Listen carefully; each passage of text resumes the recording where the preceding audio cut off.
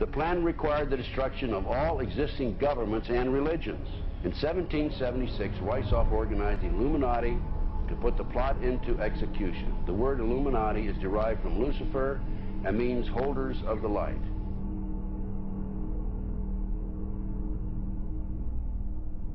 Weishaupt's revised plan required his Illuminati to do the following things to help them accomplish their purpose. 1.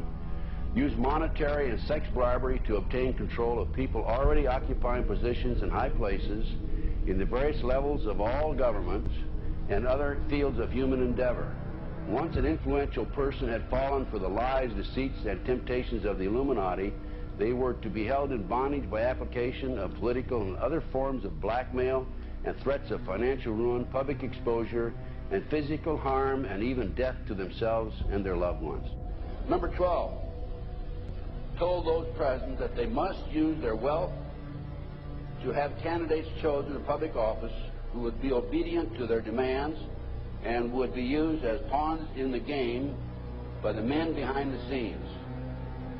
The advisors will have been bred, reared, and trained from childhood to rule the affairs of the world. Number 13, control the press. Number 16, infiltrate into the secret Freemasonry to be used for their purposes. That's been documented many times. Number 17, expound the value of systematic deception, use high-sounding slogans and phrases, and advocate lavish promises to the masses, even though they cannot be kept. I will not forget the wound to our country and those who inflicted it. I will not yield. I will not rest. I will not relent in waging this struggle for freedom and security for the American people. So I don't know where he is. Nor do, I just don't spend that much time on him. We will not tire. We will not falter. And we will not fail.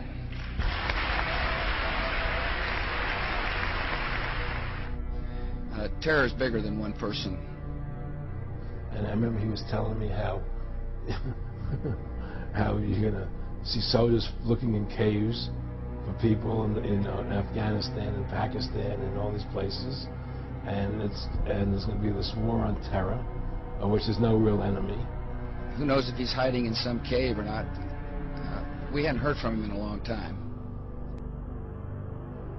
Operation Northwoods, the plan called for innocent people to be shot on American streets. This is the Pentagon. For boats carrying refugees fleeing Cuba to be sunk on the high seas. For a wave of violent terrorism to be launched in Washington, D.C., Miami, and elsewhere. People would be framed for bombings they did not commit.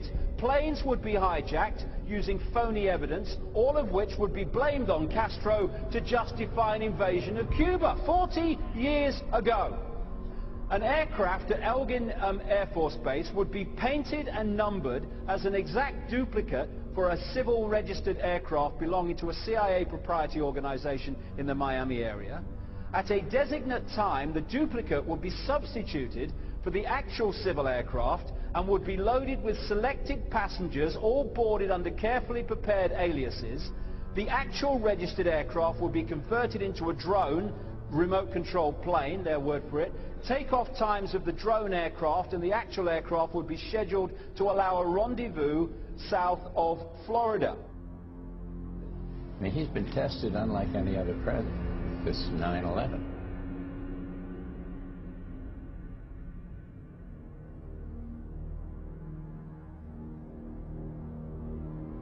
We have in this past year made great progress in ending the long era of conflict and Cold War. We have before us the opportunity to forge for ourselves and for future generations a new world order, a world where the rule of law, not the law of the jungle, governs the conduct of nations.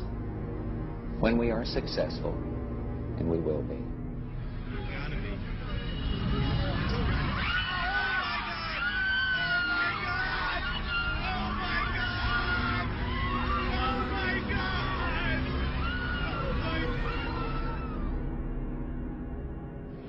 He argued that the use of any and all means to reach their final goal was justified on the grounds that the ruler who governed by the moral code was not a skilled politician because he left himself vulnerable and is in unsuitable position to his throne. He said, those who wish to rule must have recourse to cunning and to make-believe because great national qualities like frankness and honesty are vices in politics.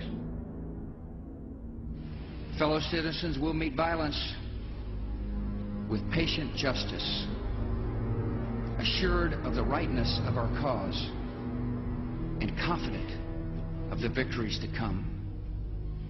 In all that lies before us, may God grant us wisdom, and may He watch over the United States of America.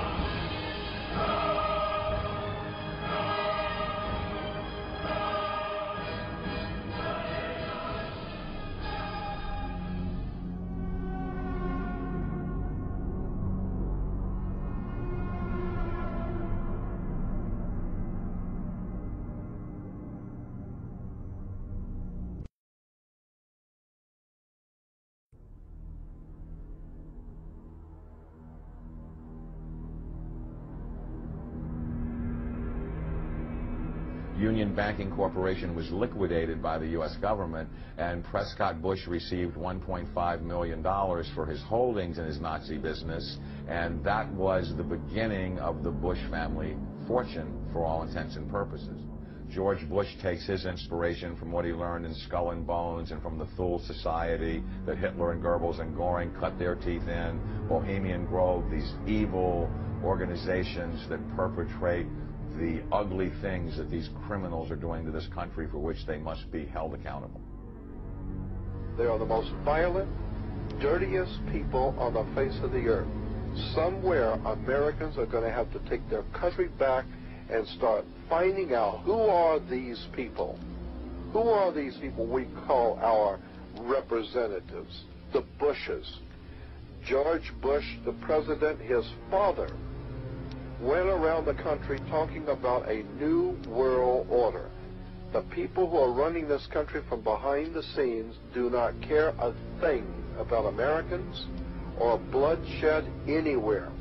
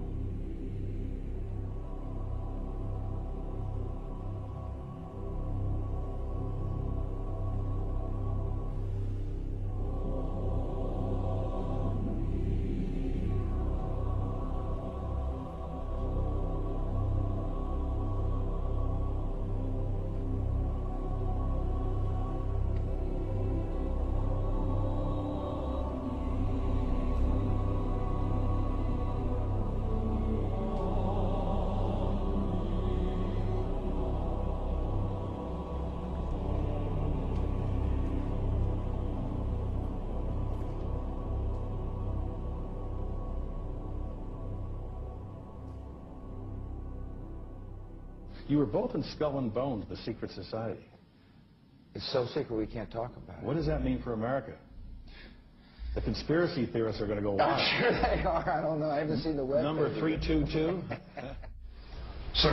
Were you a member of Skull and Bones in college in Bush? Were you in the same secret society? That's all right. Let me answer his question. Whoa. Don't take me. I can't do it.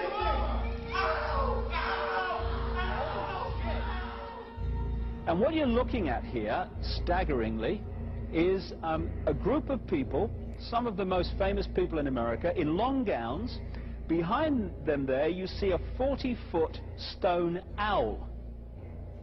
And there's the fire between them, next to the lake at Bohemian Grove. Now, one might wonder, understandably, why the people that run the banking, political, economic system, and the media, in America should be dressed in long robes, doing a ceremony to a 40-foot stone owl. I think we should be told. No doubt you'll be hearing about all the differences between John Kerry and George W. Bush. But we've discovered they do have something in common. During their respective college days at Yale, they both belonged to a group called Skull and Bones. He's come pretty close. She was part of a team that successfully recorded part of the initiation ceremony that takes place in the tomb's courtyard. Okay, you have the doorway here. Yeah. Okay, then to the right you have a hedge, and then you have an evergreen tree. If you follow that line straight back, courtyard's in there. Okay. So that's where they have the ceremonies in the outdoor part of it. Part of it was indoors. So we only got to see the outdoor part. Right. We only got to and to listen to the outdoor part. God only knows what went on indoors. And what did you hear? What was it you know? You managed to get this unique it was disgusting. It was gross. I mean, they were pretending to murder people. 15 new members of the club are being introduced into the macabre rituals of Skull and Bones by the senior students who are about to graduate. The club has what some might see as a strange fascination with death, skulls and bones. There's the chants too, difficult to hear first of all, but including the devil equals death, and death equals death.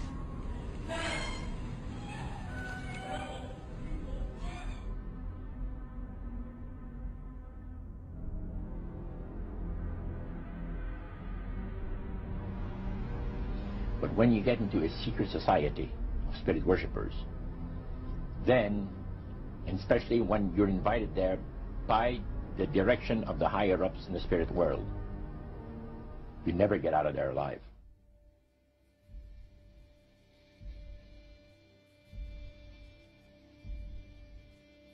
And he told us, he says, look, we worship spirits. We worship Lucifer and all his angels. They're just as beautiful as they did before they were cast out of heaven. He says there was a misunderstanding in the whole thing. He says among the inhabitants of the galaxies. And he says our master was misunderstood. And they always praise the great master, Satan, as a super intelligent being that he is, beautiful to behold. And if he ever appears to you, you won't be able to look upon him because he'll be too bright. Their plot, their plan, their conspiracy remains invisible. The whole agenda is to create a one-world government where everybody has an RFID chip implanted in them. All money is to be in those chips, right? There'll be no more cash. And this is getting me straight from Rockefeller himself. This is what they want to accomplish.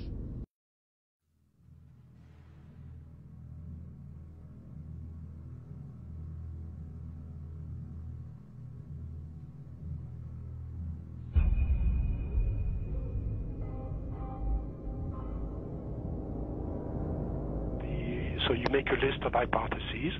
This is obviously not, not a natural phenomenon, and the extraterrestrial explanation seemed to be the best one. Why shouldn't we know that there's got to be life throughout the universe? So why shouldn't it be able to come here, especially since there must be civilizations there that are, thousands, if not millions of years ahead of us? But then, as you get more and more data, you realize that's not what the witnesses are describing. What the witnesses are describing is something that, in many cases, comes out of nowhere, disappears into nowhere. There are cases of objects becoming transparent on the spot, physical objects, material objects. And I've no question that people have said, well, Vallée doesn't believe this is physical. Well, of course it is physical. It's material at some times, but it can also change shape. It can also merge with other objects, and it can also disappear on the spot. Well, if it does that, then it could be from anywhere, anytime.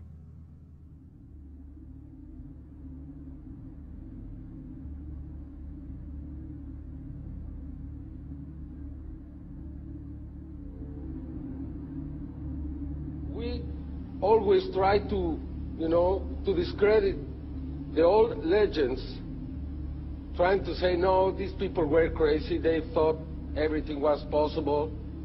But now we have the videos, and that's the big difference. Could you believe there are videos now of probably angels in the sky?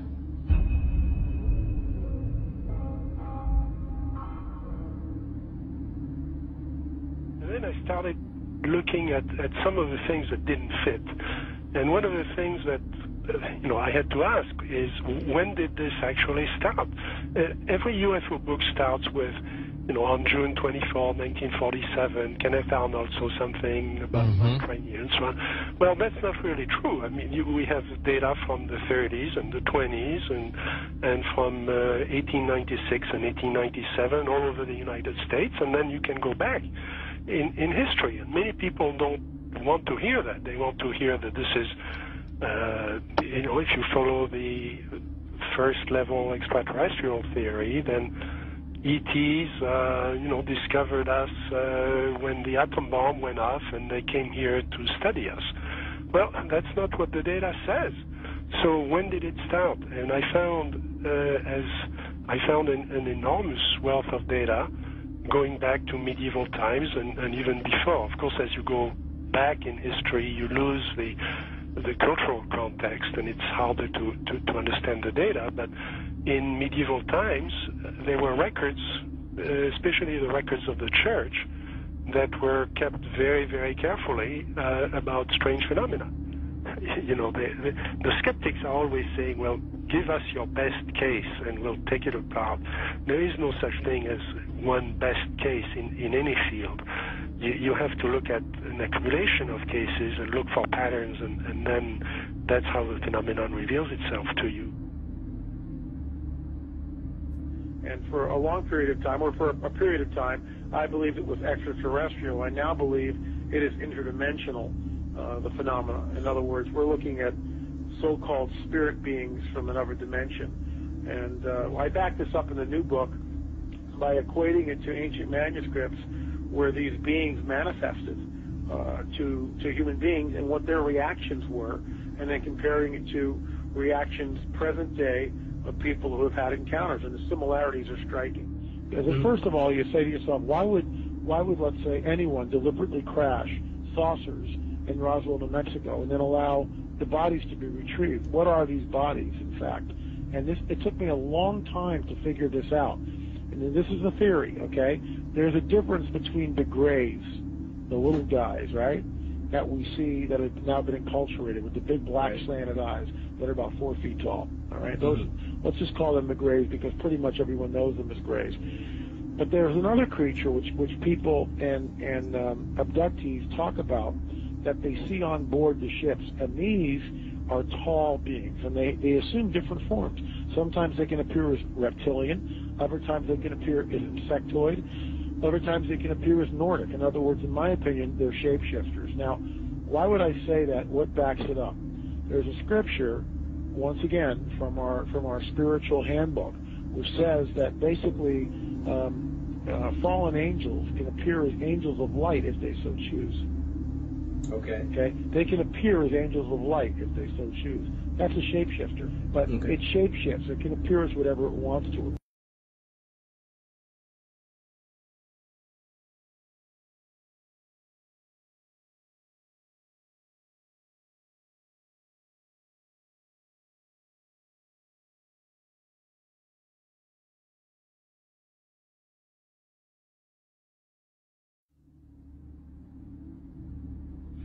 I believe that many of us were shown these documents over the years so that later we would talk about it. I mean, how can you keep the existence of extraterrestrials, if they were real, a secret?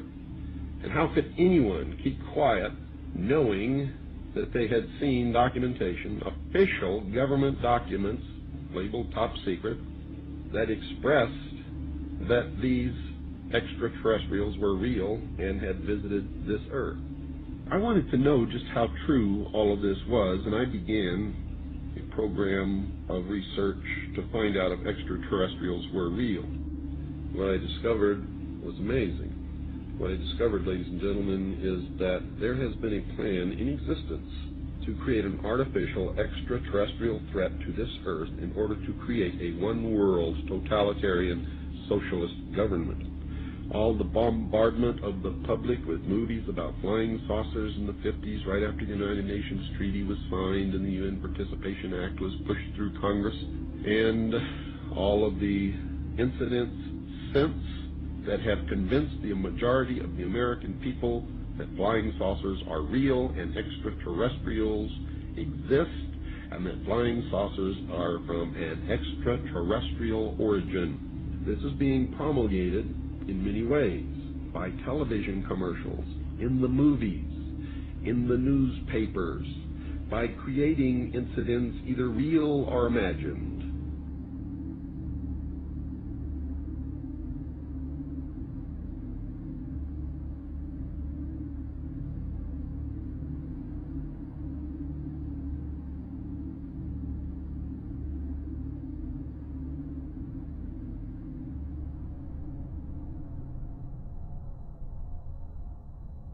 I mean, how can a nuts and bolts spacecraft, you know, two objects that are supposed to be made of metallic steel, fly into each other at thousands of kilometers an hour, become one object and then fly off in another direction?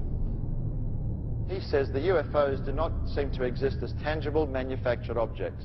They do not conform to the natural laws of our environment.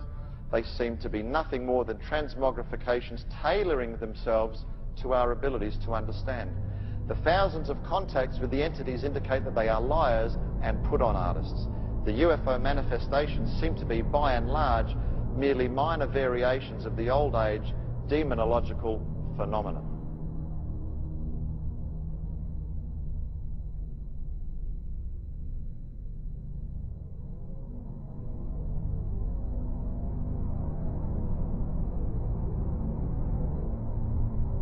And again, the researchers will show you that the messages being received are deceptive in nature.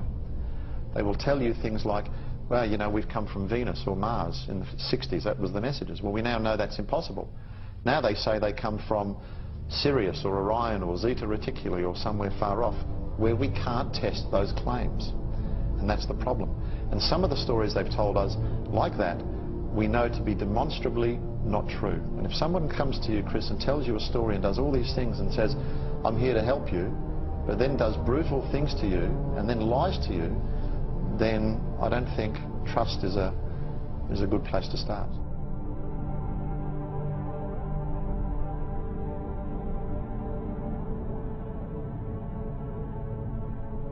There is no evidence, I wish to emphasize, that these life forms from elsewhere are hostile towards us.